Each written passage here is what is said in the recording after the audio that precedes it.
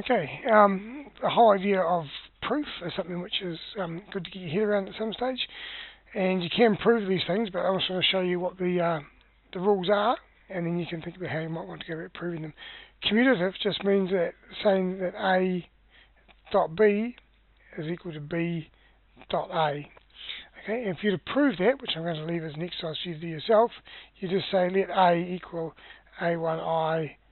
plus A2J plus A3K, and B equal obviously B1I plus B2J plus B3K, and then you multiply them A dot B, and then you multiply them B dot A, and just show that they come out the same. And the essence of it is A1 B1 is obviously the same as B1 A1, because those two things are just numbers multiplied together, so when you multiply them in one order or the other, it makes no difference. But have a go at expanding that whole thing out and convince yourself that the commutative rule does indeed apply.